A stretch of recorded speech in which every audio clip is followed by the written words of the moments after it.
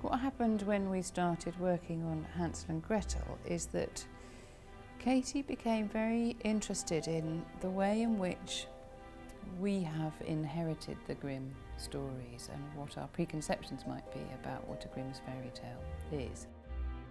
They were not really filtered or made more palatable, let's say, for a younger readership.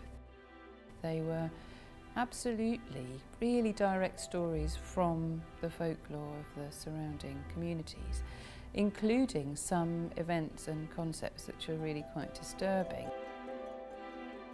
And so she wanted to look at including the brothers as part of the story, hence having the two brothers Grimm as the sort of opening double act. And that then they get sort of subsumed into the story through this machine called the confabulator, which they think they're in charge of, but which actually swallows them up and is sort of in charge of them.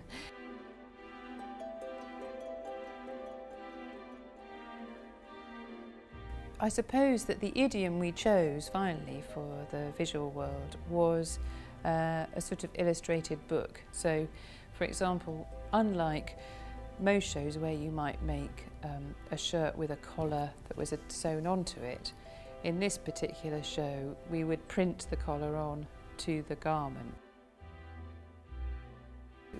It was a big artwork job, this show, and I was responsible for all of the artwork of these individual pieces. So the beds that the actors used, which were freestanding beds, vertical, as if seen sort of from above, and pieces of scenery, windows and doors, for example. So I painted and designed all of these. They were then translated by the props department into the real scale. Also, I designed the 3D objects, which included a mad musical instrument that played a big role, and the confabulator itself. It was the first show I've ever done that had glitter on it. It made me so happy. I loved it. So all of these trees, you can just about see it in some of these photographs, had shimmery glitter, and it did really make it very magical, and I want to use it a lot now. I don't get the chance very often.